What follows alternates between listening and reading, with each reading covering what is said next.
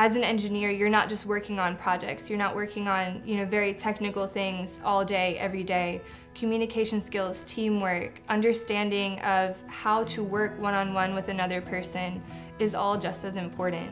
Engineers Without Borders is an international organization that deals with both local and international community service. There's a lot of STEM outreach that we can do as engineering majors. STEM stands for science, technology, engineering, and mathematics. As engineering students, we know how to build these structures. We know all of the technical information that goes into these.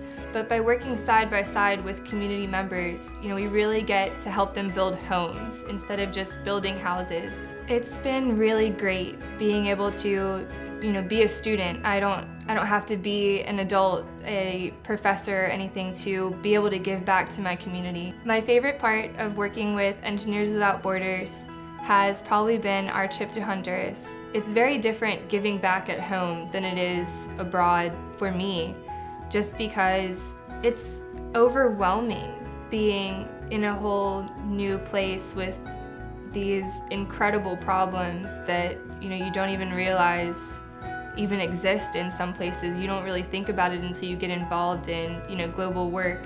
On that level, it's extraordinarily different. But yet, when you're out there, building homes, working with these people, it's all the same. One of the greatest aspects of the LSU student chapter of Engineers Without Borders is really being able to work with the LSU engineering students, getting them out there, getting them these real hands-on experiences that you might get in internships, but you don't get, year-round, and learn about local issues as well. And just expanding their experiences and their understanding can make them huge assets to companies and to the world.